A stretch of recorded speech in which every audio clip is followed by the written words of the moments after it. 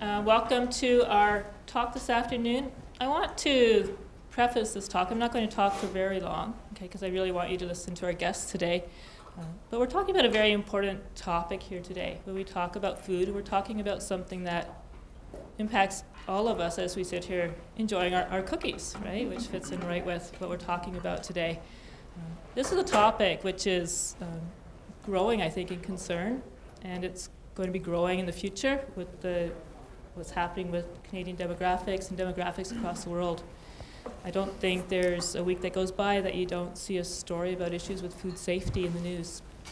And these are all areas that are actually really quite amenable to improvement through technology.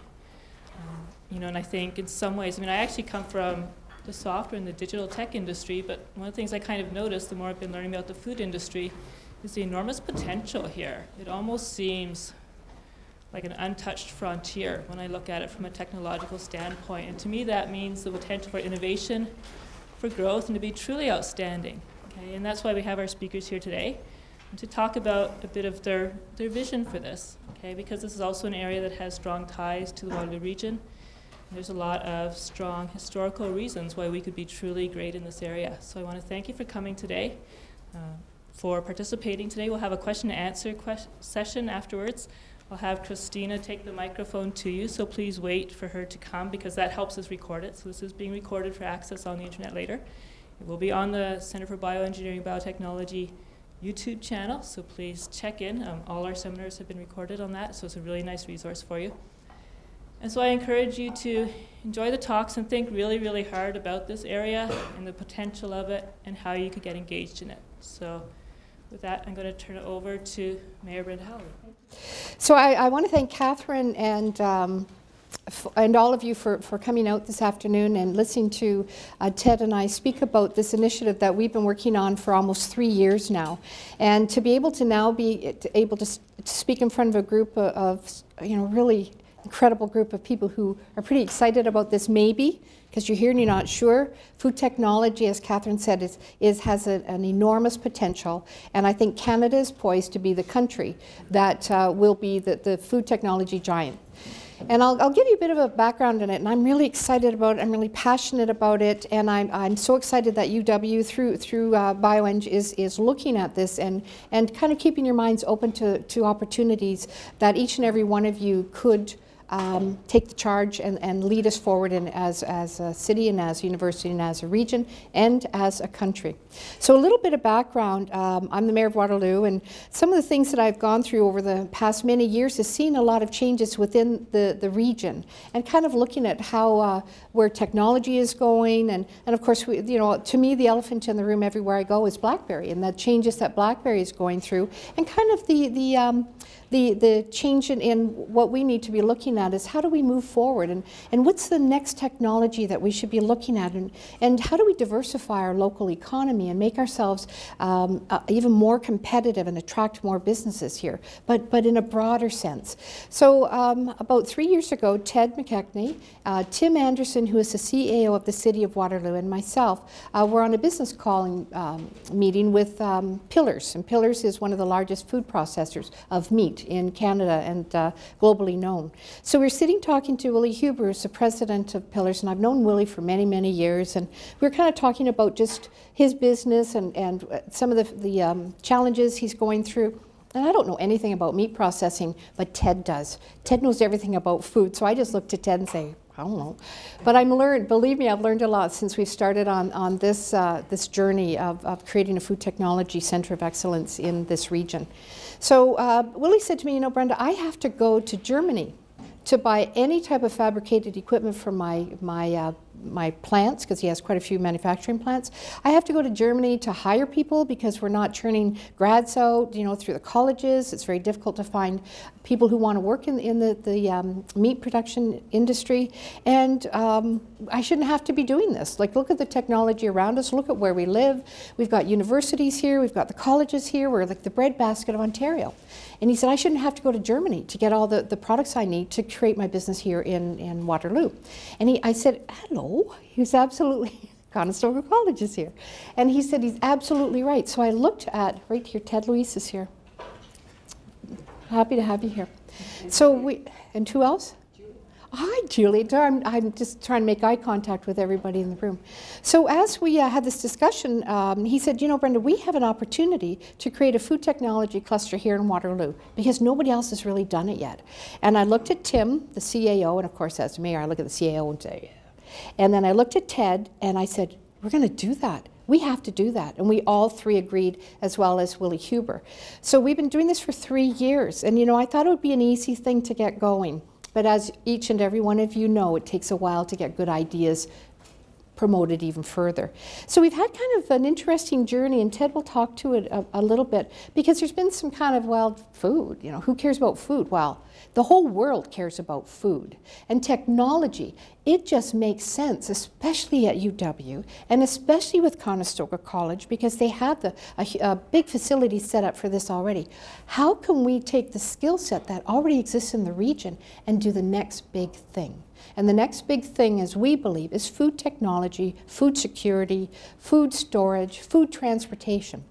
I've had the great benefit of traveling to China and to India on behalf of the city through some of our business missions. And I'm telling you, I'm sure many of you have traveled to these countries, and once you've been there, you realize the need for great food technology, especially around food safety and security. So as I've had these years of traveling and been concerned myself with what I'm eating in some of these places, the last one was when I was in India and seeing the huge potential market for even one great idea, because India is massive. China is massive.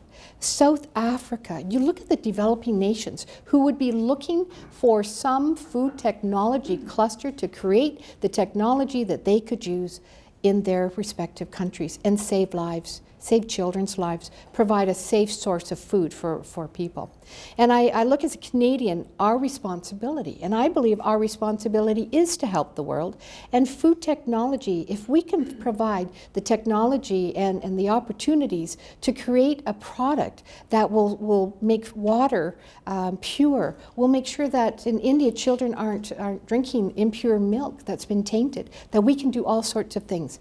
Can we help India with their food transportation storage problems?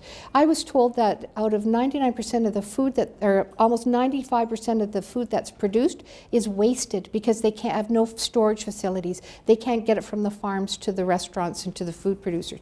We can fix all of that. We have an opportunity right now to put not only our region, but our province, and I believe our country. My long-term vision is that Canada could become the go-to nation for food security and food technology, so that if someone in another developing country or a country globally sees made in Canada or Canadian safety standard stamp on it, they know it's a trusted food source. We can do that. So we're looking at now, how do we match up the technology with the food processing world, with the food producers? And that's what Ted has been doing for several years now. We've created Canada's Technology for Food initiative. The city has provided $200,000 in seed funding because we believe in it as a new economic development promoter for this community. I look at the jobs that could be created that will come to this region, and what the technology and the ideas that are created here, we commercialize them here, we create them here, we sell them and market them globally. We can do this. And all of you in this room have the potential of creating this with us. So I want to plant that seed of excitement, of opportunity. Every single person in this world needs a good source of food and clean water and clean milk. And let's do it. Let's all find those opportunities, because nobody's picked it up, and we have this opportunity now. And I think it's a really timely time for us to be talking about this as in Waterloo and Waterloo region. So I'm excited about it. And we've now have set up an advisory board. We're at the Accelerator Center. We are working with pillars on projects. So we're now starting to see results of years and years of meetings. Mr. McKechnie has met with thousands of people and has promoted this vision and this dream. And we're making inroads. But a day like today for me is so exciting, because you're people with ideas in this world who could make the change. You might have the technology right now at your fingertips and thinking, I don't know what to do with this. I've created this, I've invented this, I know I can do this. Well, how are we going to match you up with opportunities? And that's what we see happening. So I don't really need to speak that long because Ted has quite a lot to share with you. But I really appreciate your interest and the interest of UW and BioEngine and your leadership, Catherine. Thank you. And thank you, Shirley, for organizing this and bringing us here. Because I think we all know that this could be something really exciting. I do. I've been doing this for years. I have no doubt this is the next big thing for this region. But also as a Canadian, I think about where are we going to be in 50 years after our water and trees and minerals are gone. Like, what are we going to be doing? Food technology can be done all across Canada in a big way. So that's my big term vision. There's 34 million Canadians. The city of Chongqing is a friend of Waterloo. I signed a friendship agreement with Chongqing in China. Biggest city in the world. They have the population of Canada. They could use our technology. And there's lots more people who can. So we might be small, but we are mighty and we are creative. We are Canadians, eh? So I now would love to tell you about someone who is so important to me and so special to me, and it's Ted McKechnie. And we've known each other for several years now, and we both sit in meetings in complete, I think, great respect for each other. And I've sat in meetings and listened to him, and every time I listen to him, I just think how fortunate this city is, and I am, and this initiative is to have Ted at the helm. Ted is probably one of the biggest food guys in Canada. And I've learned that there's meat guys, there's chicken guys, there's like wheat guys and soybean guys. And my husband for years was the executive director of the Soybean Marketing Board, so I know all about soybeans. Like, who knows about soybeans? And we drive by fields and he tells me all about them. And I think, oh, this is, now it's interesting. But I used to pretend when we were dating that I was interested. But now that we're married, it's like, really? But anyways, no, I do pay attention. So Ted and I have been doing this for quite a long time. And here's Ted's incredible bio. He's a senior executive with extensive board and senior management experience in the consumer goods, resource, and service industries. He has a proven track record for achieving corporate financial growth objectives and is an expert in turning around troubled businesses. And I know he's good at this because he hasn't given up on this. And there have been times when we want to, right, Ted? There have been times we think, oh, maybe we just should give up. And then we look at each other and say, never, no, we got to keep doing this. Ted is a disciplined strategic thinker with the ability to lead organizations successfully through change. His leadership style is characterized by energy and innovation with a passion for excellence in building effective, highly motivated teams. And believe me, he motivates our team. He has received the Philip Morris Chairman's Award for recognition of extraordinary contributions having a significant and lasting impact on the corporation. Now listen to what Ted has done. He has been at Kraft. He's been the past president of General Foods. I don't have all your big titles. I think you're like the president of everything, right? So like Kraft, General Foods, Frito-Lay, Pepsi, president and CEO of the Davies Group of Companies, president and CEO of the Ethnic Food Group International and Corporate, president, COO, owner of Humpty Dumpty Foods, president, COO of Maple Leaf Foods and Corporate, President CEO of MenuAtHome.com, and most recently he is our chairman and CEO of Canada's Technology for Food. Now if you want to know about food, there's the guy. This is the food guy. And Ted will say to me, oh, I know, I'll talk to so-and-so, and I know so-and-so, he knows everybody. I just sit in awe. Like, I thought I knew a lot of people, but I just am very appreciative of Ted because Ted believes in this, and Ted has given so much of his personal time. Believe me, we don't pay him much. I don't know even if we pay you 10 cents an hour with all the amount of time he puts in, because he's passionate about it, he believes in it, and he's feeling as much as I am, the determination, the excitement, and the complete determination, I guess is the best word, that we're going to make this an incredibly successful initiative for this region, for Ontario, and eventually for Canada. So, without any further ado, I want to introduce you to my good friend, Ted McKechnie. Thank you, Ted. I guess I'd like to thank Catherine. I'd like to thank Shirley for the opportunity to talk to the group. And it's really important. What I'm trying to do is get you excited about the food business, and that's really important to us, and it's important. It should be important ultimately to all of us. Mayor Halloran is not running again, unfortunately, but in any government area, when you're trying to get something done, you need a mayor who has got a vision, you need a mayor who has got a collaborative style, and a mayor who understands the business side. And this is a quote that at some point Brenda said, and she engendered it to all of us, and that's find a business you love and manage with a passion. And she's taken her passion and she's focused it on food and technology. So Mayor Halloran, I really appreciate it, and this wouldn't be where it was if it weren't for you and your vision and your passion. And we've all added a little bit of passion to this initiative. I'm going to talk about the market, Canada's Tech for Food, collaboration to commercialization, some opportunities. We talked to food processors about future food technology trends, and then open discussion how we might work together and any questions you might have on anything. Brenda talked about this. Sorry, I shouldn't say Brenda. Mayor Halloran talked about this. I wanted to add this. This is kind of a personal thing, but my great-grandfather was named William Davies, and he started a meat business in Toronto in the 1890s. This William Davies ultimately morphed and evolved into Canada Packers, one of the divisions of Canada Packers. And ultimately, Canada Packers and Maple Leaf Mills were brought together and became Maple Leaf Foods. Now, Toronto is called Hogtown as a result of William Davies exporting hogs to the UK. And this was a family myth for years. And I said, well, I'm not going to tell too many people because I'm not sure it's true.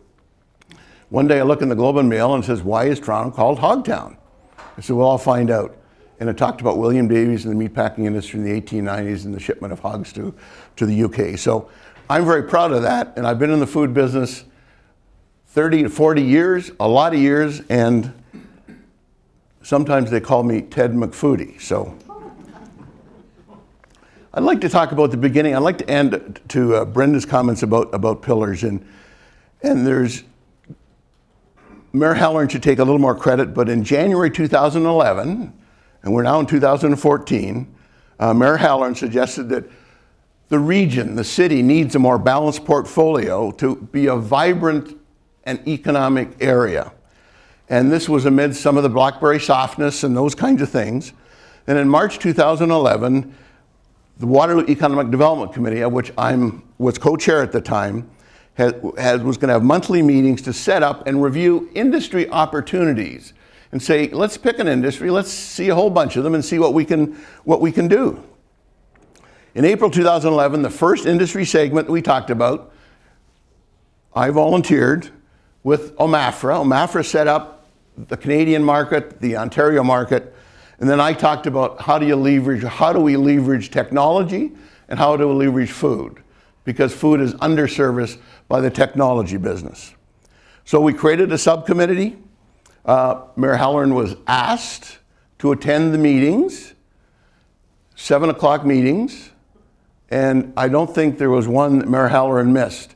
And this is really important, and we had really good 5 subcommittee, Tim Anderson, Dwayne Priestman, Darren Schneider, Grant Gingrich, and Paul Pupolo, and I wish they were here today because they were immeasurably in help to make this thing go on. But what we did is we spent 3 years, or 2 years I should say, researching and talking to food processors, talking to accelerators, talking to academic institutions, talking to fabricators, to technology integrators, to try and get and understand what the food processing business needed. We also talked to we talked to the president of Ford, president of General Motors, and said, when you transition to technology, what was the model? Help us. We don't want to make the same mistakes as you made. And we talked, we talked to Ray Tanguay of Toyota and all those people. The information came together, the CTF business model was created, and we went off and asked and met with food processors to identify technology challenges that could dramatically impact their business. Originally, it was called Waterloo's Technology for Food. And Mayor Halloran and the rest of us said, this isn't a Waterloo Region initiative. This isn't a Waterloo initiative. It's an initiative that started in Waterloo and that's leveraging the incredible technology cluster in Waterloo region, but this is a national, this is an Ontario play. So we changed it to Canada's Technology for Food. Now, we linked with the Accelerator Center and Communitech because the most successful and the only really successful technology cluster is in Waterloo region. There are really none of the size and scope in Canada other than the Waterloo Tech Cluster. And what we wanted to do is we don't have any offices. We use City Hall for offices. We use the Common Room and Accelerator Center because we're trying to keep our fixed costs low. We want to be a virtual business. So if we want a P&L done, the Waterloo Accelerator Center does it. If we wanted a website, we're not spending money on a website right now, the Accelerator Center, and they would bill us on a low-cost basis, or Communitech. So that's why our fixed cost will range between $200,000 and $300,000, and we believe our variable side will range in the $2 to $10 or $20 million over many years, because our focus is on solving food processor problems with technology. Got seed funding from Waterloo, came through with seed funding. Obviously you need some money to start and initiate and talk. Came from Waterloo, $200,000. We believe that the region and its other entities will also give us some seed funding, and we'll work through and fight through that as we move. We were incorporated in 2013, December. Took us a long time. We have a trademark. We have the trademark Canada's Tech for Food. We initiated pilot projects in January 2014, and talk a little more about that. Pillars, brick, and Conestoga meats. And what we were trying to do is we have 30 to 40 food processor challenges from 50 or 60 food processors. But what we wanted to do, we said, listen, we want to prove the pilots first. We don't want to do them all at once. We will ultimately bring them into the fold as we move forward.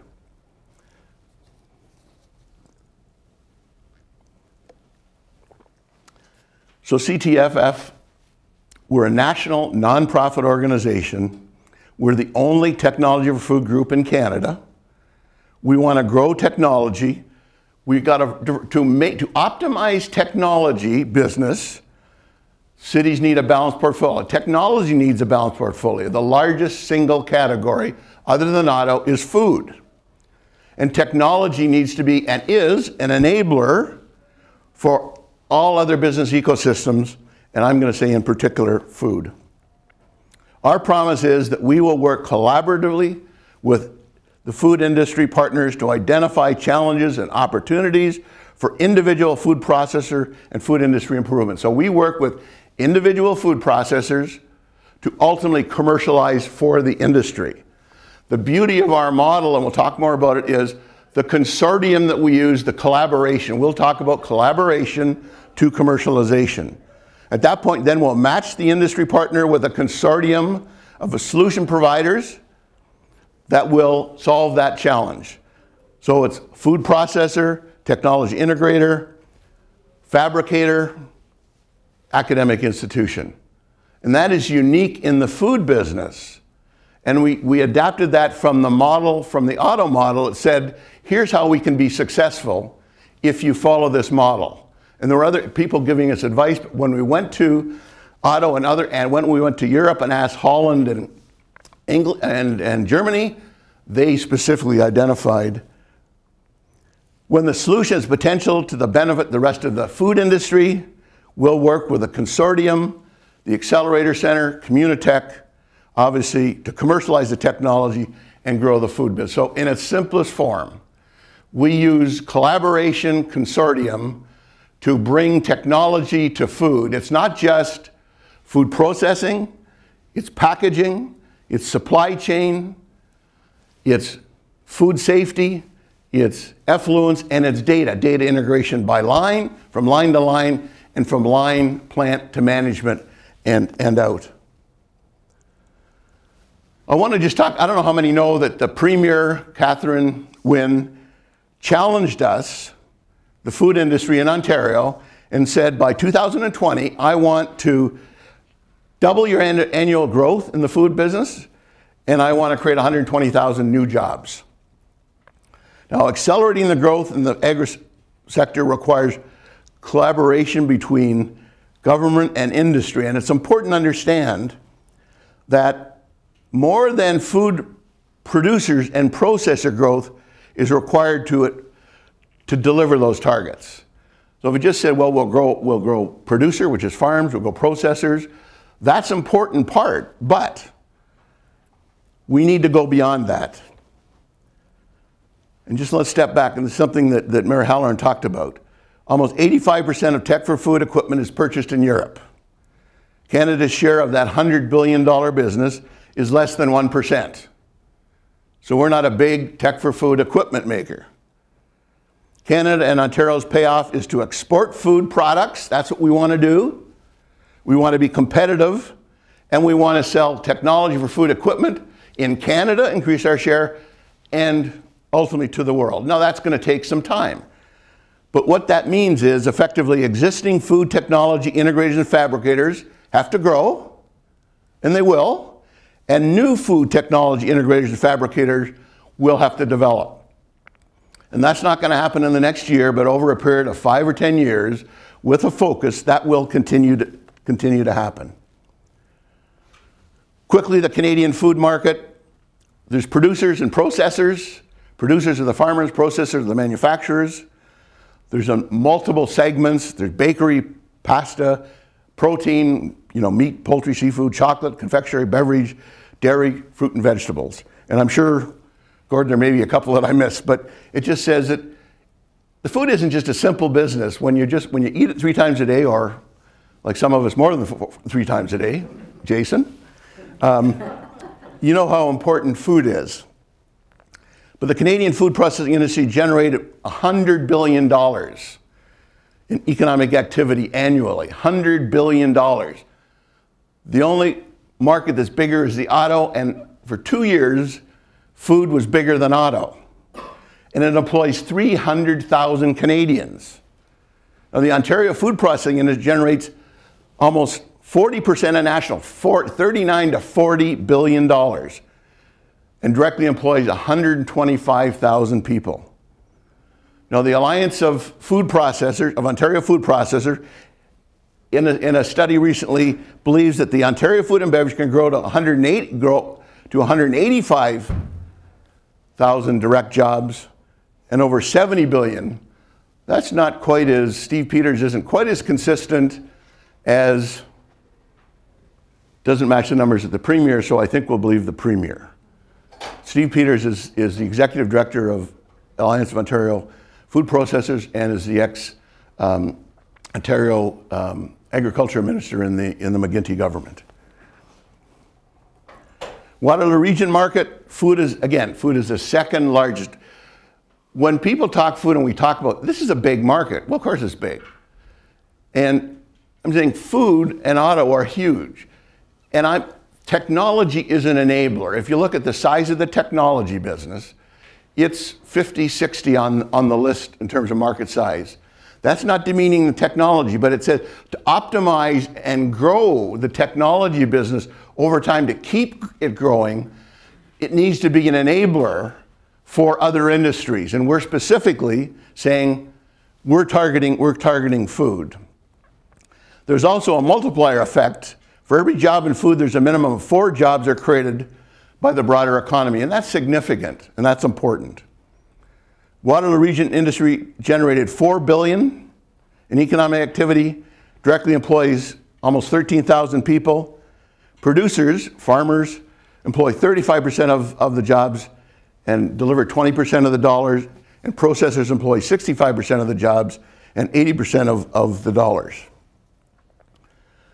I think we all know Waterloo includes obviously 7 local municipalities, and we're going to get everybody in Waterloo region to be focusing on the same thing and working with all of us on this initiative. Waterloo region covers 135,000 hectares, and with a day's drive, 130 million people. Within 700 kilometers, there's 130 million people. So one of the things when we were in Europe, the access to the US from Canada, because I like dealing with Canada, is an important piece, and we've got that corridor just locked up. Waterloo is still predominantly agriculture or food-based. Approximately 65% of the land, obviously, is agriculture production. And Waterloo region does lag the province for all food manufacturing, but we exceed the province on the meat side because of Pillars, because of DC Foods, because of Elmira Poultry, because of Grand River Foods. And that happens to be the focus because of the 1,444 farms, many of them obviously are livestock. And they use over 226,000 acres of land. Wanted to talk a little bit about the consumer market. And I am going through this quickly because there's a lot to cover. There's a time for questions, but sustainability is an important consumer trend. It's stop wasting food, and we'll talk about that. There is a social responsibility, and in India, 95% of the food is wasted from the farm. So if you have $100, $5 gets to the consumer. In Canada and the world, we waste 40% from the farm to the consumer, and we'll talk a little more about that. Health and wellness, low sodium, gluten-free, organics, whatever you want, is very important. The boomer reality, of which I think I'm one, aging, diabetes, which is coming. We're more concerned about what we put into our mouth than we should be, all of us should be. Food safety, obviously who makes it, how it's made, is this good product, where do I buy it, those kinds of things. Tastes are evolving and changing. The ethnic food growth is 30 to 40% over the last 10 years. I had a company called Ethnic Food Group International. I was able to take that and grow that by almost 50% because the tastes in North America are dramatically changing. We've expanded. We're much more cosmopolitan. First you see the Chinese, the Indian, the Middle East food, and next comes, obviously, you see it in grocery stores. What do you see in all the regular grocery stores? You see ethnic food, a little customized to Canada, of course. We've got tech-savvy consumers, and as we get into the future of technology and food, online ordering and shopping. Especially phone apps on ingredients. There was something at the Accelerator Center called My Food Facts. It didn't do well. I think that the software was good. And what it did is on an iPhone, you could bring it in, scope the product code, and you could identify the specific ingredient, whether it was gluten in it, whether it wasn't in it. And it gave you very detailed analysis for those that are interested. And I think that this consumer is really sophisticated. The importance of the consumer, consumer is important in the context of all of what we're doing from a technology and a food standpoint. And I guess the last thing is just, consumers used to try just about everything, they still do. But one of the things happening now is consumers used to try it, they liked it, they'd buy it and kind of get to regular usage, then ultimately decide after a while, I don't really like this, I'm going to stop buying it. Now, there's a sophistication here. Consumer is 3 successful trials, and this is a broadly used term, trial at 3 successful times to convert to regular usage. And to have a business, a sustainable business, you need regular usage.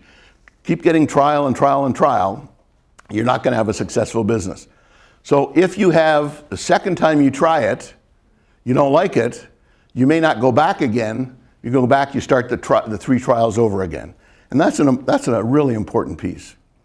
Technology for food equipment market, the global size $50 to $100 million. And that was a study that came out of CTT that isn't published yet, but will be published soon, Jason. Technology for food lags other industry, not because technology didn't want to get into food, it's because food has not been as proactive as they should be.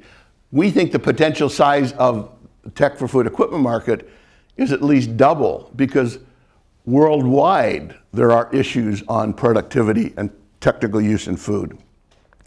90% of Canadian equipment purchased, we talked about that. Canada's share of the global market.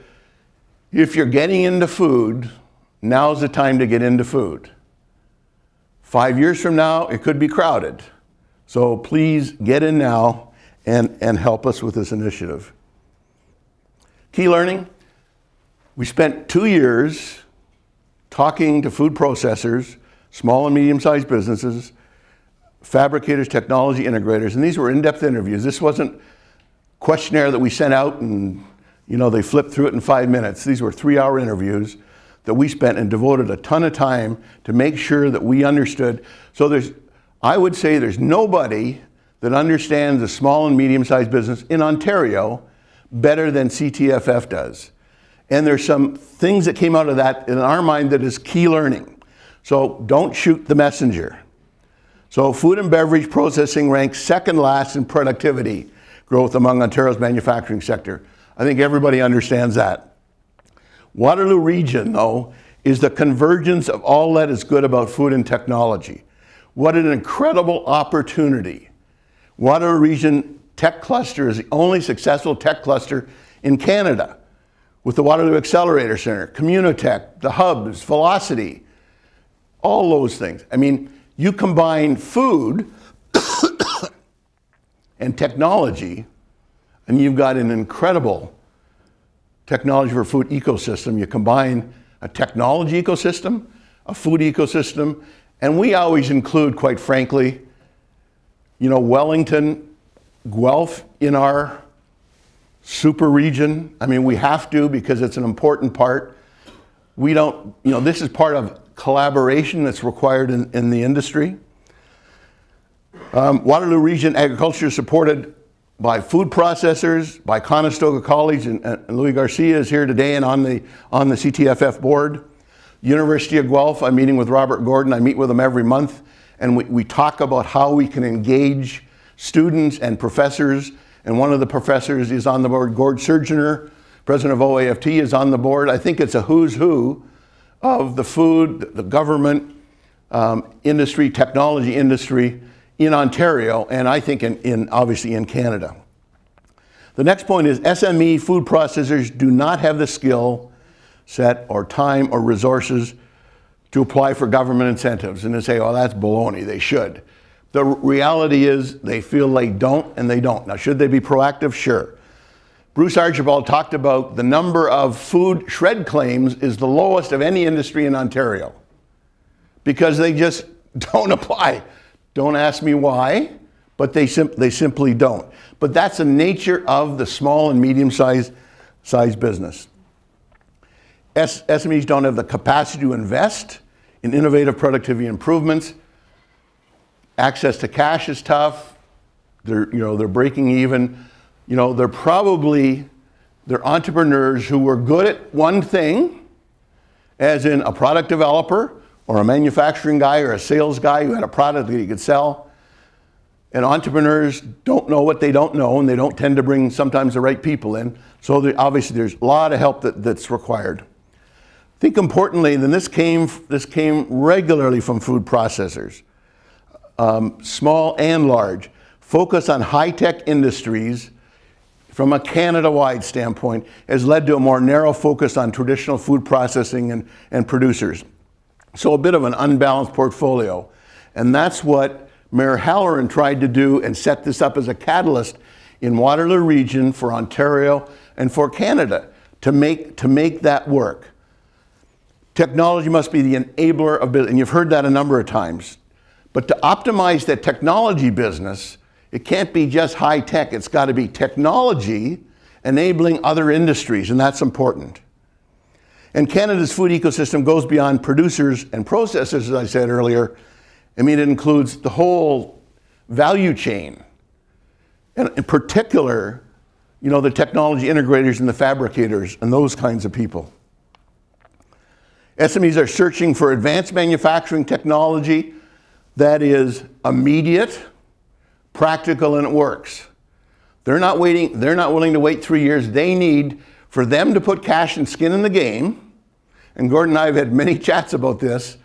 And this is tough to get them to put cash in the game because they feel they've been burned. When you get them to put cash in the game, they want something that has a payback in a short period of time and that works. Now, nothing is guaranteed. And we've been able to work through that, and I'll talk about that. Technology serves the food processor best when it's defined in their terms and delivered as such. if it's defined in, if a fabricator technology integrator defines it in their terms and then sends it back, SMEs tend to be intimidated, particularly on the academic level. They're dealing with PhDs. These people don't have that kind of education. They're intimidated. We got to make sure that the end user who's using this technology thinks it's right and it's defined properly. And in some cases, in many cases, when we talk to them, they said, I've done projects, but I didn't, and believe it or not, this is stupid. I didn't have the guts to tell them it wasn't defined quite right. So I ended up spent X dollars and I didn't get it right. Or they didn't get it right, so I don't like them. I guess the other thing is, I think this is one of the final ones, but best practices must think global, not local. And I guess one of the things that when we asked in Eindhoven and Holland and Germany, when Waterloo region went there for a number of weeks to meet potential investors in Waterloo region, and we asked them, what could we do better? How do you see Canada? How do you look at Ontario? How do you look at Waterloo region? And they certainly, and their overall comment was about Canadians, you guys sit down and talk to each other about best practices. We talk to the world for best practices.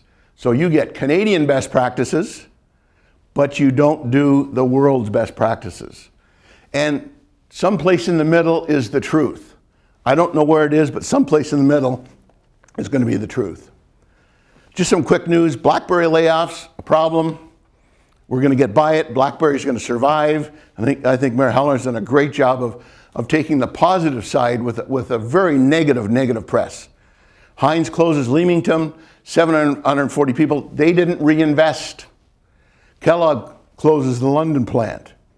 Cargill laying off 300 in London, taking another plant. The issue here is the U.S.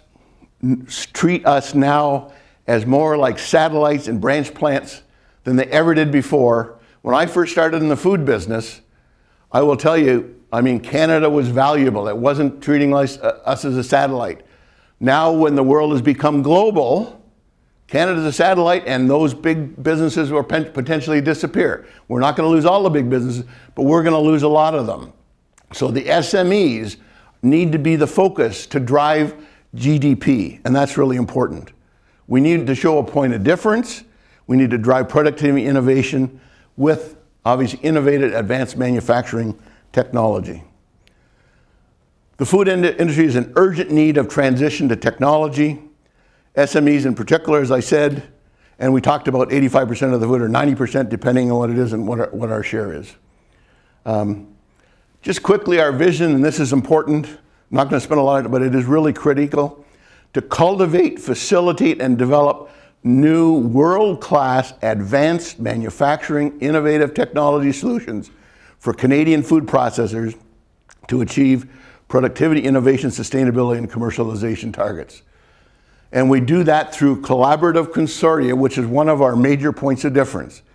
Importantly, though, the technology we bring to food isn't off the shelf. If it's off the shelf, if we have a challenge from a food processor, and they say, well, I can solve that. Let me go to Fanuc and I can buy it. That's the part of your capital program. That's not applied engineering research. It can't be off the shelf. We want to create new and innovative technologies. We want lower cost technology. When I was at Maple Leaf, we bought 10 robotics units at $1.5 million each. An SME is not going to be able to afford $1.5 million for a robotic unit. I say bring it down to 150. There's a skill in keeping the value there and driving the cost out. That's what we got to focus on. Integrate existing technology into new working applications. Got something there, something there, something there. This is interesting. We put them together in a different way, and it leads to a new application. It's not reinventing the wheel, but it's delivering something different. Add value to an existing technology. And take imported technology. One of the things that came out of our tour in Holland and Germany was there are companies that want to come to Waterloo region with patent technology, and they don't want to show us up. What they want to do is they say, we want you to take your expertise in technology and take us to the next level, because we can't get there now. So we want you to add value, and we've got a company called Foodcase, a company called Provolore, a company called OHA, I think a couple others, I can't remember the name. So, I mean, that's really important for us. We have a three-stream model, and this can get a little complicated, but let me describe it in simplest terms. The first stream simply says, and this is part of this says, we go to a food processor, identify a challenge, it's vetted and all those things. Then we bring in a consortium of likely a fabricator, technology integrator, maybe an academic institution, but in this case, probably unlikely. They work to solve the problem. What the food processor gets is the prototype working in his facility, no charge, and we help him with shred to reduce the cost of that R&D. Then the IP doesn't go to the food processor, it goes to the consortium group, and they decide, ideally, that they can commercialize it on their own, or through the Accelerator Center, or through Communitech, or through one of our, obviously, vehicles we have. So that's stream one. Stream two is there's two stages. The first stage is simply, you've identified a technology challenge, a need. You bring in a group of third or fourth year engineers. The food processor provides $5,000 in cash, $5,000 in kind. Potentially, the student group goes after an NSERC grant or something, or gets some money, maybe $20,000, $25,000. Their role is to solve the problem, create a technology engineering design that says this will work, maybe an alpha prototype that's been well modeled, but obviously hasn't been proven. At that point, the academic institution students can either stop and turn it over to fabricator, technology integrator, or they can be part of, with the IP, part of the movement into this larger collaborative consortium, which is important, and then commercialize. But we've got to build the prototype, and we've got to put it in the food processor's, obviously, facility, make sure it's working. The third component is simply there's an incredible amount of engineering talent from a faculty standpoint. How do we ensure that we take advantage of that? And what we would do is we would connect or network anybody that wants particular food processing problems, and there are some processing problems that really are absolutely applied and there aren't as much basic research. And that's not what a faculty member would like. He wants to publish, he wants to do some research, those kind of good things. So it's important that we network and work with them. Now, we are a facilitator there. We don't kind of manage that process, but we're a facilitator. We work with you on the process to make sure that you meet the right people, you get the challenges. We bring challenges to, obviously, to the faculty. So that's the three streams. I guess our point of difference is we are the only Tech for Food initiative in Canada. There are a couple in the US. But surrounded by this, there should be a box that says collaboration, and collaboration among groups of people. So we've got a food processing network and ecosystem, which again includes Guelph. We've got a technology ecosystem, which I'd argue is Waterloo region, with all the good things that are there. And the overlap, it's either creating a new Tech for Food ecosystem or a Tech for Food ecosystem within the context of both those two systems. But we've got a proven ecosystem in Waterloo, Wellington. We've got a proven technology system in Waterloo region. Combining those together drives prosperity, jobs, new products, new markets, and economic activity. We're also doing this in 3 phases. I'm not trying to complicate this, but our first phase is Waterloo region in southwestern Ontario. We want to prove our model. As we said earlier, we're working with Pillars, Conestoga Meats, and Brick Brewery. We want to make sure that we can go back to everybody, the food processors, academic institutions, technology and fabricators that work with us and say, listen, you know, we've proven this works, this model works. Phase 2 is to go to the balance of Ontario, and phase 3 is to take it to the balance of Canada and open it internationally. We want to be supplying product, we want to be supplying equipment outside Europe, and this outside Canada. And we know this is going to take time, but I believe as Canadians that we can do it. So the current status, we've got 3 projects have been identified and assessed in phase 1. Pillars Meat, which is addressing a production line food safety issue. Conestoga Meats, we use robotics and sensor technology to trim carcass and trim waste. Again, none of this is available at this point now. And Brick Brewing, we're looking at some CBOD issues that they have in their facility. So these business cases and funding applications for these 3 projects targeted submission for early February. And we're just working through the final scoping to make sure that obviously that we say it's a $300,000 project. If it's a $400 or let me exaggerate.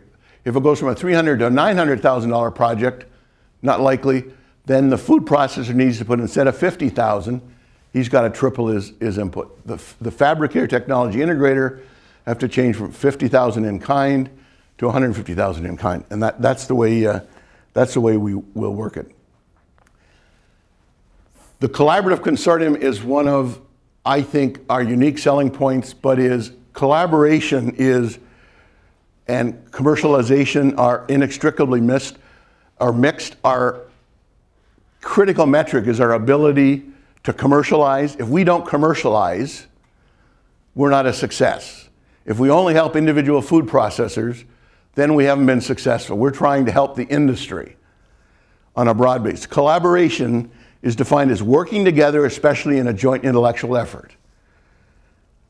Commercialization is the process by which new knowledge and technology are transformed into economically successful products, process, and services. Now, I'm sure there's 100 other definitions, but those are the 2 I like.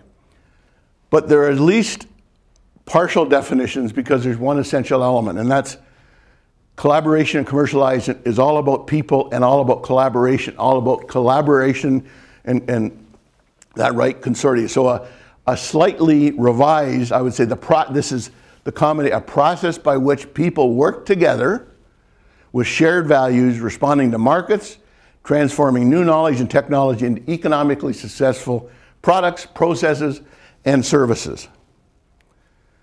People drive collaboration and commercialization, and again, the most innovative ideas and useful technology will not move beyond the lab or beyond the food processor unless people are interested in working together. And it's a skill to do that. Our collaborative consortium is absolutely critical with applied research partnerships, and that's the only way we're going to get innovations and technologies, obviously, that work. Now, large companies tend to have commercialization infrastructure built in because of their size. Small and medium-sized businesses need commercialization assistance. That's one of the reasons we're focusing on SMEs. 30% of businesses complete unsuccessfully in the market without collaborating with industry peers. If you don't do any collaborating, and collaborating doesn't mean a food processor with a food processor, although we'd like that to happen over time. It's collaboration with academic institutes, collaboration with fabricators, collaboration with technology integrators. When I talked to Ray Silcock, the chairman of Toyota, he said, you know what the University of Waterloo does best? You know what their biggest lever for us is all the engineers, high quality engineers we hire. And yeah, the faculty's good, and we give them $10 million to do this research over a long-term period of time that really does good work. But the primary focus is, just like Conestoga does, the high quality graduates I mean, you go to, I was at somebody in Stratford, D&D Automation. 90% of their people are graduates of Conestoga College on the engineering and fabricating side. I mean, that's incredible. That's terrific. But to compete and survive, SMEs need to collaborate among themselves with collaborative consortium partners, and that's not a way of life, but we're bringing it to life. I want to talk a little bit about some, Shirley gave me some names of people that were potentially interested, and I'm just going to mention the names and talk about what they may be interested in. And this isn't a commitment, this is just in a broad sense, but CTFF wants to work with you, whether it be Stream 1, Stream 2, Stream 3. We will try to make it easy for you to work with us. You know, we've got leverage, we've got a collaborative consortium, we've got contacts, networking, introductions. We will customize, tailor, and support in a way that will make it easy for you to work with us. And I'm just going to quickly go, you know, Bill Anderson talked about in the bio, he was interested in food safety. Carolyn Wren talked about detection of fat percentage and other components, such as proteins. Jonathan Kaufman talked about food inspection, which is big. Ray Legge, that identification of value-added constituents from agricultural residues. Some of that I don't understand, but it sounds pretty good. Frank Gu, food safety and development. Terrific. Hung Sul Lee, energy recovering wastewater treatment. That's incredible. It's effluents, it's water, it's recycling. Marco Coyne, sterilizations of liquid by UV and detection of viruses. Murray Mu-Young, who's, there we are here, and you're the only one that I really didn't understand, but rheological characterization of non-Newtonian food materials. And it sounds really important, but we met with Murray and Shirley, and we had a terrific meeting, and they're really committed to University of Waterloo and to technology, and I think we're getting them really committed to technology and food. Christine Morosoli, and is Christine here?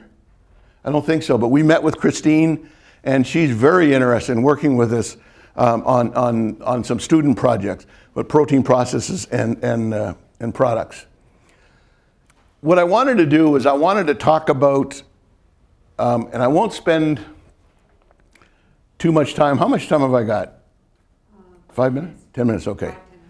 I've got a list of projects that the food processors identified to us. And please understand, this is, I'm not going to go through every one in detail, but this is given in layman's terms. I converted them to layman's terms as best I could so that when we're looking for funding, that they're obviously understood. But food safety and traceability is an incredible project, and this is a huge project. We see this as potentially a $5 to $10 million project, because what we want to do is we really want to, from start of input raw materials, or maybe even from the farm, but starting with input raw materials into the manufacturing process till it goes to the DC, we want to have an integrated system that is lower cost, higher efficient, and is affordable by SMEs. What's happening is the retail trade across Canada said, if you're not GFSI certified, which is a world certification,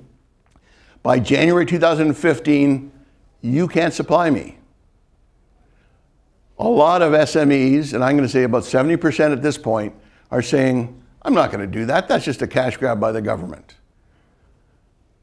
And that's the kind of, now it makes no sense. And you know, Gord keeps saying, Ted, it makes no sense. Why would they do that? It doesn't make any sense, but it's a fact of life. These people aren't stupid, but sometimes they're entrepreneurs and they're a little stubborn. So I think, you know, we see this as a big project, and this is a project that would take a number of years. One of the things we're going to do in July or August, Mayor Halloran is going to come with us. We're going to bring some faculty from the University of Waterloo and from the University of Guelph who are coming in, and we're going to lay out our integrated plan, and Doug is on the CTFF board, will be coming with us. We're going to lay out what we think an integrated plan would look like, and we're going to show them some ideas to keep the cost really inexpensive. An example, to measure listeriosis, my understanding it takes 24 to 48 hours. There's a professor at University of Waterloo, Dr. Saini, who can do it with an iPhone in a half an hour. Now, if that's absolutely true, and I believe it is because we've seen it, and he's starting to go to he's alpha, he's trying to go to beta. That's incredible, and it's very low cost.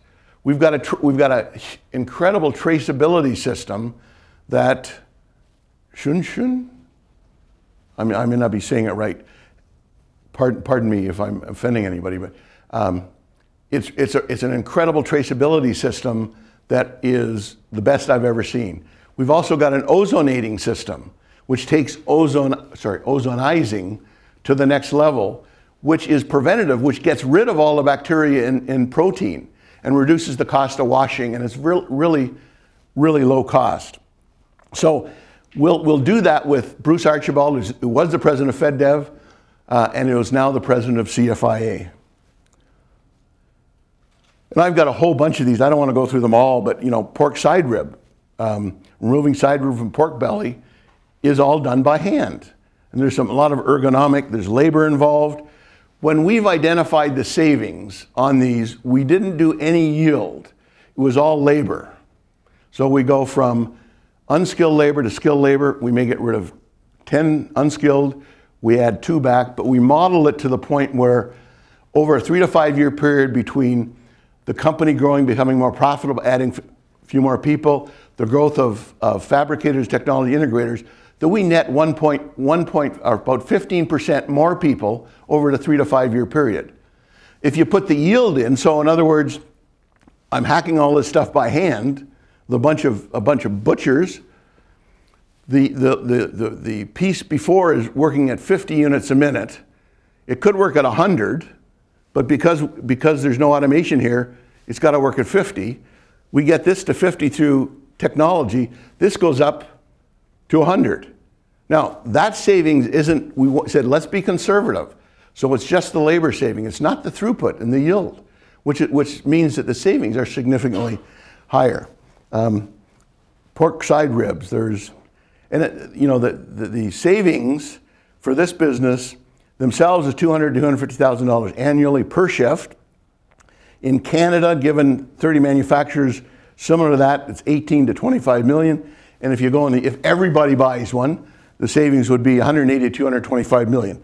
Now that's not likely, but it shows the magnitude that these aren't one-offs. There's an opportunity on the commercialization side. Stuffing cabbage rolls.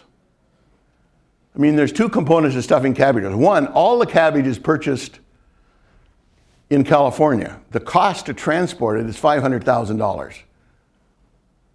I mean, the cost saving just on the producer side here, and we're working with the University of Guelph and Vineland on trying to remedy that. The other is just cabbage rolls are rolled and stuffed by hand, because once the cabbage is treated, it's flexible, there are different sizes.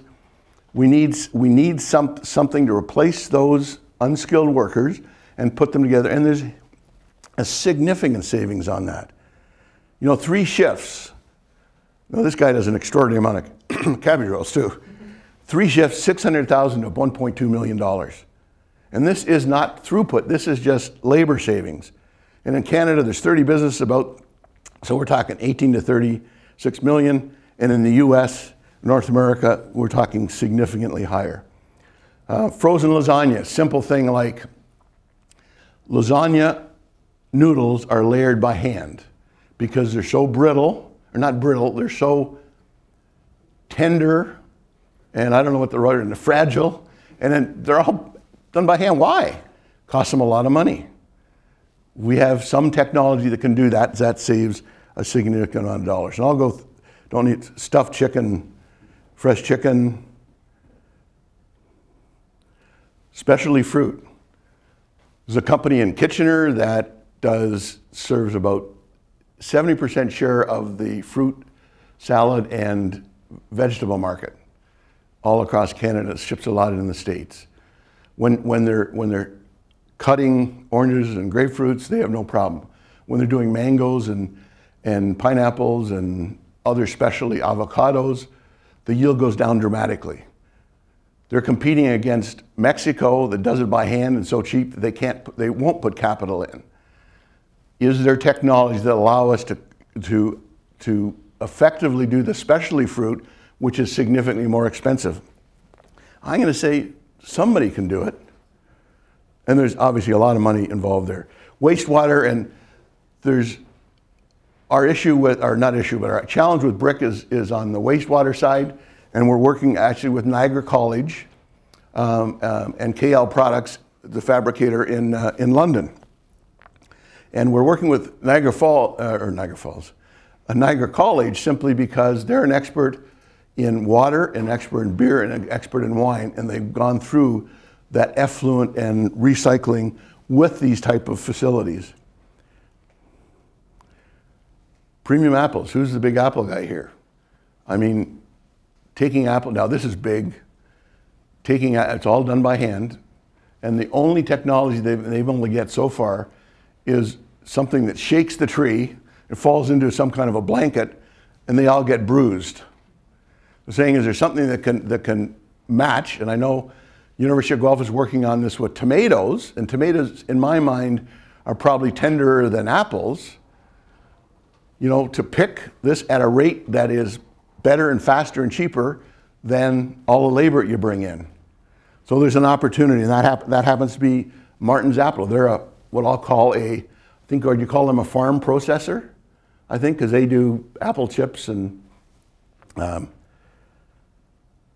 food waste. This is a big project, and you know, how do we, you know, we're not going to end food, you know, world hunger, but so much of our food is wasted, and 40% of our food is wasted. Sorry, it doesn't get it. It is simply wasted, and that's so the percent of waste in Canada. Farmers' field is 10%, 9%. Packaging and processing is 18%.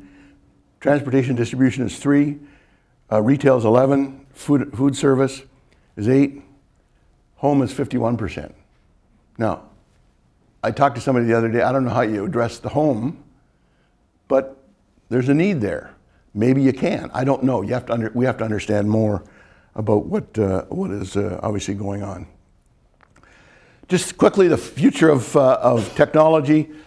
There's something called omni-channeling, which is an opportunity at retail, which really is bringing computers, mobile internet devices, direct mail, catalogs, TV, radio, distribution, product on sale into one unit, which enhances the shopping experience for the consumer at retail. Now, the shopping experience at retail is something that marketers and food companies and retailers have been trying to do for years. But now with the state of technology, maybe we can bring that all together and create some excitement through that and make it efficient. Push button ordering, you know, simply online stuff, and you've ordered in the grocery store and it comes and it's delivered to you, however, 100 different ways. Digital manufacturing, let me give you some nanotechnology. I mean, that market is $25.2 billion, and they believe in 10 years it's going to be $1 trillion. And again, it's delivering special, friendly foods. You know, food nanotechnology will add strengths to a particular food product that wasn't there before. There are issues with that. But I mean, just like GMO, but we can, I think, get through that. So there's huge synthetic biology and biological evolution. We can speed up, evidently, biological evolution took thousands of years to happen, but we can do it faster than it was ever before. So we can see what happens, and that will give us, obviously, key learning. Biologically teleportation. Send digital information and then recreate the biology at the other end.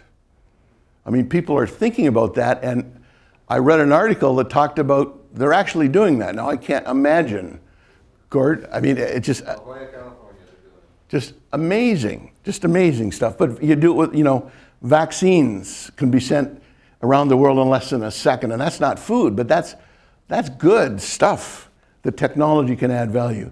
Intelligent knife, nanorobots to improve the efficiency of the digestive system that is there all the time in your stomach, and that eliminates ulcers, eliminates stomach ache. I mean, who knows what it eliminates? So it's incredible. Robotic food preparation. Hospitals anywhere, restaurants, who knows? This is a what if. So I guess at the end of the next steps, and I've gone through that quickly, and I do apologize for the speed at which I went through that, but the CTF metric is commercialization, is collaboration to commercialization. We want to make it easy to collaborate, to work with everybody. We'll bend over backwards to do that. We're not going to have a lot of fixed costs. We're going to have a lot of variable costs, and we're going to be sustainable over 5 years, because one of the things we're going to do is, of the food processor savings, we'll probably take 5%. So what we want to do is we want to make sure the government is looking clearer and clearer and trying to make things sustainable. So if they don't give you money the next year, are you around? And there's examples this year where they didn't get government money and things had to fall. And the government can't be an endless source, because that's our tax dollars that are doing that. So we've got to take advantage of the untapped opportunity, particularly in the food side, and that's by bringing technology to food. Thank you very much.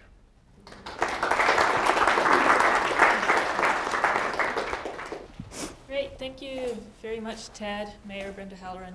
We have some time for questions now, so we certainly have the room until 5, and I don't think there's a lot of time pressure on that as well. So please, I'd invite you to speak what's on your mind and maybe open up a bit of a discussion. And I'm going to ask Christina to come around and bring the microphone to people so that it gets captured, your voice gets captured on the video. Don't be shy about that.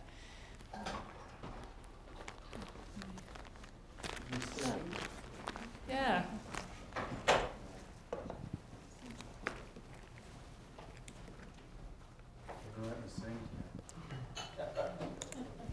Ted, very nice. Appreciate your coming here and talking to us about it. Maybe you could give us a flavor of, because I've done a little bit of this with the local industries and the automated systems guys. What's your feeling with those people? I've often asked them about this, replacing the 95% of imported equipment that we use, but they always say, yeah, well, great, but get Maple Leaf or Pillars to engage us in doing this. Is that something similar that you've seen, or are you seeing some more uptake? Or the top line, they don't see it as their responsibility, but after talking to them a little bit and drilling down, and that's the benefit of one-on-one interviews as opposed to questionnaire, they start realizing that they can do as much, with the challenge that they have.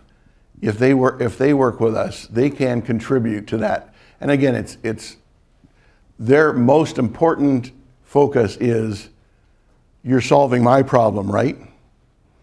And the fact that we're commercializing it for the industry, they don't really care, to be honest with you. But over time, I hope this leads to, more food processor collaboration. And I don't mean over the next year or 2 years, over the next 5, 10 years, because the food industry is a great industry. It's a fun industry. It's a really relevant industry, and we've got to be a little more proactive. And that's why we've taken a small piece, that's technology and food, and trying to push forward. We can't change their supply management regulations. We can't change the regulations. Let's control what we can control, and we can control technology into food and on small, medium-sized businesses. We can work with that and aggressively accelerate that and improve the industry by doing that. And over time, the regulations, if they're wrong, they will change over time, I believe. Right, Gord?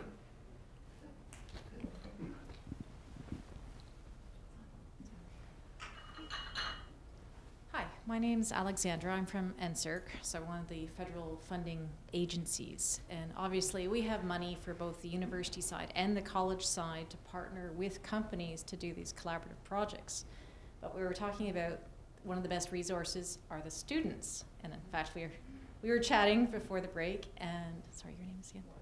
Morgan has done 3 student internships with Maple Leaf. So she's in her final year and she's considering, you know, does she do more school? Does she look at work? And this is something I think that more SMEs need to be aware of, is the fact that there's this terrific resources in the students that can help bring the actual knowledge transfer to their companies, and they can offset some of the risk to them because NSERC can help pay for part of that as well too. And we also have it for the colleges. So this is a great chance for the students to get in and work with these small companies on these projects. Again, I agree with you. One of the things that we've set up with Velocity is we said, listen, we talked about CTFF with Velocity and said, would anybody like a plant? We're trying to create interest in the food business. And Velocity said, well, would you give us a tour? Well, today I got an email that said there's 50 kids that want to come, 50 kids, sorry, 50, sorry, showing my age, 50 young students, bright students, that want to come at the same time. I said, well, we can't put 50 in a plant for a tour, but if we do them 5 to 8 at a time, then you can get some value out of it. And it hasn't been done in the food industry. I mean, Maple Leaf is standing above the crowd, Kraft Foods is, all those. SMEs don't recognize they're starting to recognize it, that there are they need to take advantage of opportunities. And, you know, Maple Leaf, they don't think should be allowed to take advantage of those, but I mean, Maple Leaf's just smarter. I mean, be as smart as Maple Leaf. Take advantage of those opportunities. It's trying to help because the backbone of everything we're doing here is the graduates, is the students. That's gonna change the food industry. I'm not gonna change it. I'm gonna be maybe a catalyst, but the students, you know, high quality students that come out of University of Guelph, University of Waterloo, Niagara College, are gonna be the driving force behind food, and we gotta create interest, and we gotta show that there's some and that there's an ROI here. And I think that's important. I completely agree with you, and that's why we're trying to give tours. Pillars is gonna give tours. DC Foods is gonna, Elmira Poultry is giving tours. They're gonna get tired of giving tours, but they're creating some interest in the food business, which is, again, so relevant and so much of an opportunity. I wouldn't work for Maple Leaf Foods. There are other smaller companies where you can get some equity and get really involved. They're a good company, though. I have a comment rather than a Marie, sure. question. This is a very great overview. But I think we need a sequel of this thing to address these challenges in the technology. I'm sorry you gave us an overview, but the engineers and the students, they'd like to know a little bit more about where is the intellectual part that's going to be. You know, they talk about cabbages and lettuce and tomatoes. And I think if I was a young student, I would say, well, how can I contribute to this with all these different things? That's one comment. The second one is so that next time, rheological characterization of non-Newtonian foods. Rheological is a fancy scientific term that describes the viscosity variability of a material. Thank you. Non-Newtonian describes the fact that a lot of food material is not like water or with air or something. The viscosity is changing. So those of you who are old enough like me will know that if your mom is trying to make cake mix in the kitchen and she tries to do it very fast, big problem because it thickens up. That's one area of non-Newtonian fluid which is called dilatant non-Newtonian fluids. Great. Blood, on the other hand, which is another type, is the opposite. It's a pseudoplastic non-Newtonian fluid. So why is it important? Well, as you know, Ted, I'm sure in the old days with extrusion of food, when the workers are trying to do it very quickly on Friday afternoon, it breaks the shaft of the extruder. Or the end of shift on the day. Because it's a dilatant material, the dough. And so hopefully you didn't mind giving me a little mini lecture of what rheological characterization of non-fuel fluids. But the first comment I think is very important. I hope that we'll have because I think as a professor and students, some of them are here, can ask, well, what are we supposed to do about these different type of foods? Well, this rheological it's got a commonality of ignorance, which got to be addressed so that the technology can be improved, and you don't have any more breakage of shafts of food extruders, or your mom and dad might, oh mom, you mustn't try to do it very quickly because this cake mix won't go too well. Thank you very much. Murray, I absolutely agree with you. I guess my point would be we can drill down. There is a difference between high tech and food. I mean, it's not quite as glitzy as maybe you're used to. But there are intellectual properties, there are ways, obviously, we can deliver it. And we can get down into more detail on that next time if you ever want us back. Gordon? It's very important to know that, though, because that's one of the reasons I think, if I may say so, a lot of engineers don't go to food engineering because they think, what is this? They can't see the excitement of non-Newtonian properties. First a comment, Gord Surgener, Ontario Agri-Food Technologies, but Ted, you've come a long ways since the first board meeting I went to, and congratulations, I think. Thank you. We've talked a lot about this vision, you and I, back and forth. Yes.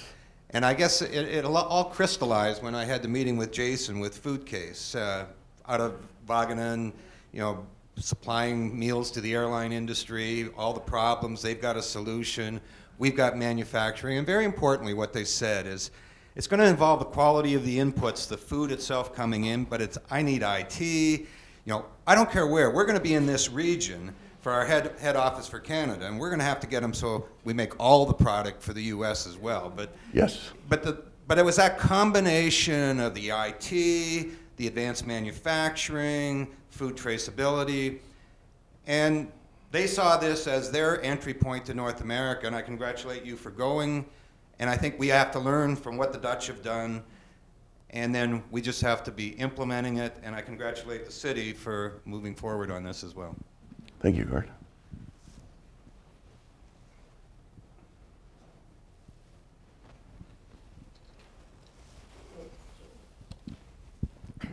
Hi, I'm Chef Philip Saraiva. I'm a coordinator of culinary programs here at Conestoga. And my comment for you would be, I'm from France, and in France, a lot of the food processors have a good alliance with the Chef Association. We have experts in food, we process food. And one of the things I notice a lot is the public, the reason that maybe does not like the processed food, or we run into problems of making processed food taste good to the consumer, is because we don't view it as a chef views it. So one of my comments would be, do you ever consider getting chef associations or chefs involved in the project to maybe give you a different view of not just making food for profit, making it easier through a processing plant, but also making it taste good in a way that a consumer will buy it, and therefore less of a waste in the end. So just have a comment. I think I know in France, a lot of food processors get chefs involved. If you look in Montreal, for example, we have a great chef in Montreal named Jérôme Ferrer, from one of maybe the top restaurants in Canada, Europea, and he created his own food processing plant. Yes. He is actually manufacturing good food, and consumer will buy it. So we have to change a little bit the perception that people have of processed food. It's just food made easier for maybe storage or shelf life, but he has to retain the value of good food. And I think in the last 50 years in North America, we lost that aspect that food should taste good. We don't want that Twinkie that's going to last 50 years. I think you're absolutely right. The person who and I'm convinced of that. I would say that 2 years ago I met with Gary Hallam, and we had a long discussion, and he convinced me, quite frankly, that in theory every food processor should have a chef on staff as part of their R&D, not just technical people, but R&D people. When you're doing, recipes shouldn't be done by technical people. They should start with chefs and move to the technical people under the supervision of chefs. So I categorically agree that. We're trying to find a way. Mayor Halloran and I were talking about, is there a food institute or something we can do? Can we work with the University of Guelph and make sure that small, medium-sized food processors can have access to a chef? They don't think about that, and they should be thinking about that, because their R&D is likely the daughter or the wife, and they're probably great cooks, but there's a difference between a chef and a daughter and a wife when it comes to that, because that's a functional expertise, as is technology is a functional expertise too. I completely agree. Just maybe to add just to that, in the other side, if you've got some ideas, I'd be happy to meet with you, and in particular Gary and anybody, because I think it's a great idea. As I say, I contact a lot of restaurant owners, and you have a lot of restaurant owners who want to go from what they do in the restaurant to producing the product, but often they're too small. They don't know the other part, and it'll be great to have a medium where those people could test run their food and to bring it to market. So if you have access to something like what you have here, I think it will be another big... But we hope that Conestoga can do that at some point. Louis? Can I just maybe segue from that? I remember a few years back, a decade ago at least, President's Choice took a pate from Winston's restaurant, which would have cost a fortune. And I remember pate that was good before that point cost a fortune. All of a sudden they brought it at Christmas time in a sort of a big tub at reasonable price but extremely high quality. I commend you on working with the industry to try and pull. Actually, in a previous job, quite a few years ago, I had a company in the fresh produce processing business from Mississauga trying to get some help from a university down the road on vegetable processing. And it turned out they had no mechanical engineers down the road anymore, because what used to be a big pull from industry, short line equipment, manufacturing, everything, dried up, and so did the academics to respond to it. So you mentioned the Niagara College and the beer processing. Interesting thing, as you would have found out, they started with wine, but then the craft brewing industry said, whoa, we like what you've done, and we like the expertise coming out, we like the knowledge that's being developed. Can we create our own craft brewing industry or school with you as well? You didn't see our big brewers doing that. As Canadians, we still say that we produce great beer. Excuse me, we don't. If you want great beer, you go to the States, not for the Budweiser, but for all the craft brews that they make there. In fact, the Europeans are even learning from them. So we really need to link, and you're working hard on this, but link the market pull through industry, and we've got to somehow get industry to understand that they have to keep reinvesting and stay competitive. I hate it, and I used to be a trade commissioner, I hate it when our dollar dives like it has this month. Because you know what happens? Our manufacturers stop investing in plant and equipment and technology. They stop. They just drop shovel right then. Absolutely. Oh, I'm not going to spend money. I'm going to live off this weak currency. And the best thing that ever happened, and I saw this in a previous job, was that when the dollar went up and was at par, all of a sudden the phone started ringing and saying, you know, we've done things this way for a long time, but now we either have to throw in the towel, we don't want to do that, or we have to be more innovative and do things differently. And I'll just end on one thing. I'm going home for a conference call with our trade office in Tokyo, who are liaising between Waterloo, the university, and a large Japanese multinational that's looking at building closer ties with the university. We have companies from around the world coming to this region to access our expertise. What we'd really like to see is more companies from down the road coming down here to access our expertise. And Ted, you're doing a great job to help that.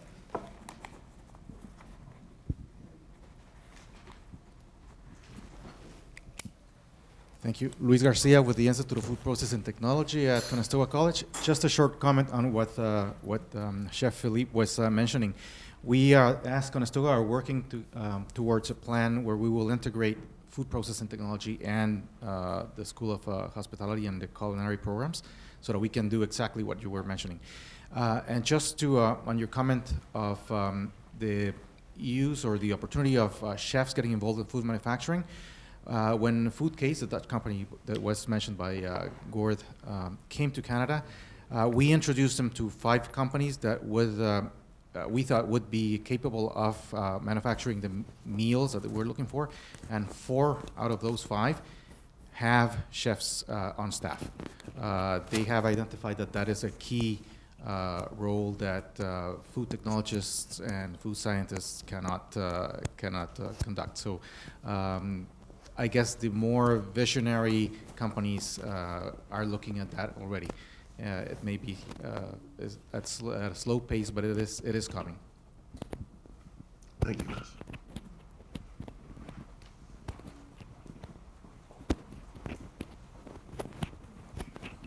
Hi, my name is Doug Chapman, and I've spent going on 35 years in and around the food processing industry.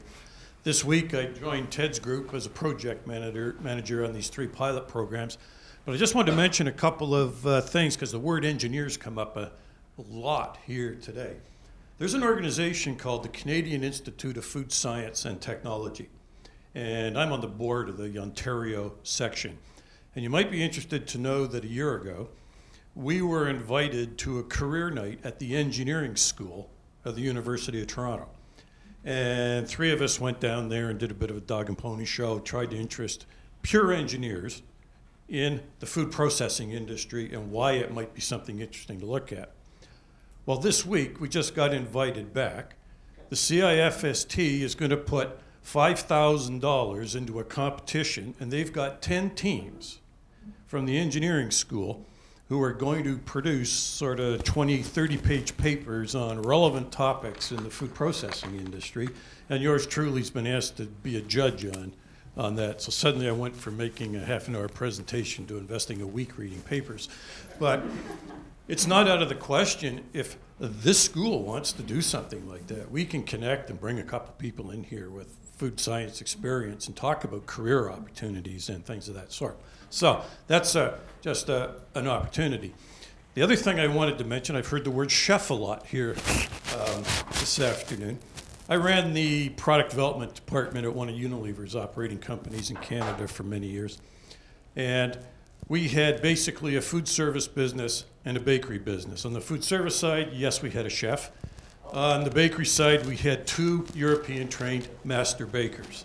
And the whole objective was for them to work with a client, if you were working one-on-one with a client, come up with a recipe that everybody liked, and then somebody with a food technology background had to take that recipe and make the thing relevant to the food industry. First of all, the cost was always about 5 times higher than anybody could ever live with. The ingredients weren't industrially available, all of those sorts of issues. But as an operating way, it is absolutely the way to go. You need a combination of the 2. The other comment I'll make is when a chef develops a product, especially a chef in a very high-end restaurant, it has to have a shelf life of what, 15 minutes? Until it gets to the table and is consumed. A product that's coming out of a food plant, a short shelf life is 3 months. A long one is 3 years. So it's a totally different game as well. However, they're obviously linked. If you want to know what the trends are in the food industry, you go to California and see what's happening in the restaurant industry, because those are the new trends that are coming in food processing. So anyway, just a couple of comments. I think that's where collaboration is critical on both sides, chef to tech on both cases. Just to comment on that, I'm no expert on that. I'm just good for a living. But looking back at the slides that you talk about waste, talking about products being manufactured with 3-year shelf life, but don't sell. That just sits there because the customer's taste has changed. How many of those canned foods that are now on shelf, millions of them, go expire because the consumer is not buying it? We have to realize what the consumer wants. And if you see where people go to eat and what they want to eat, they're going for fresh. They don't want something that has a shelf life forever. Now, yes, technology out there.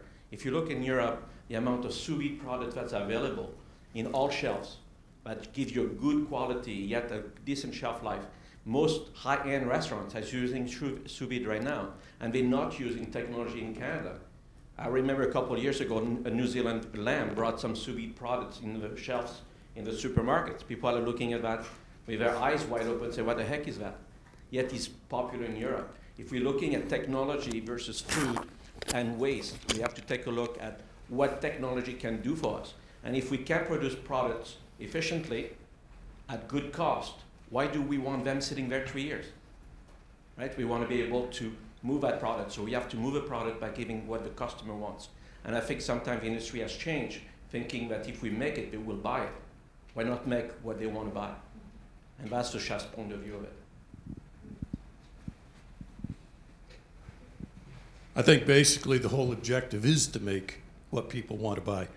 And my understanding of the retailing industry is if you're not meeting their objectives within 3 months, you're off the shelf. There is not millions of cans of product sitting on the shelves of supermarkets and things of that sort.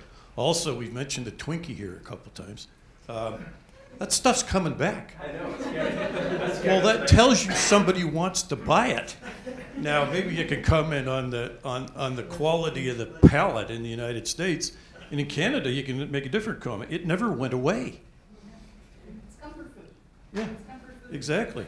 So, I mean, somebody wants to buy that stuff, and if they do, well, I suppose somebody will make it for them. But, yeah.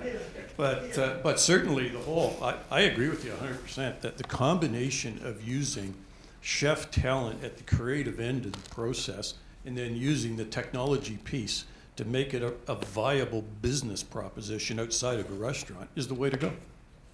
Collaboration, collaboration, collaboration. That's what it's all about. Okay, great. I think we'll wrap up now. One final thank you. I do want to follow up on Murray's suggestion that we have Yes. a sequel to today's event. I'd like to make that sequel a bit more directed, maybe more of a round table kind of discussion where we identify some real I'd love targets that. for future Absolutely. collaboration and a real pathway ahead so that we move one step further. So, professor that I am, I'm going to leave you with a little bit of homework to start thinking in that direction so that you come prepared to our next meeting. And I'll just kind of conclude saying stay tuned for Food Tech 2. Thanks a lot. Thank you.